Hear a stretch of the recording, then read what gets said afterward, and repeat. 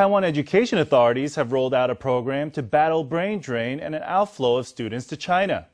Today, the Ministry of Education unveiled a 50 million NT dollar grant program that will fund 20 to 30 students with master's degrees to get their PhDs abroad. Students who get their PhDs abroad are required to return to Taiwan within 5 years.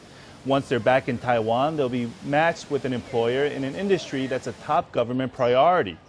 The Education Ministry hopes that the plan will be a step toward cultivating more talent who will stay the long term to drive key industries.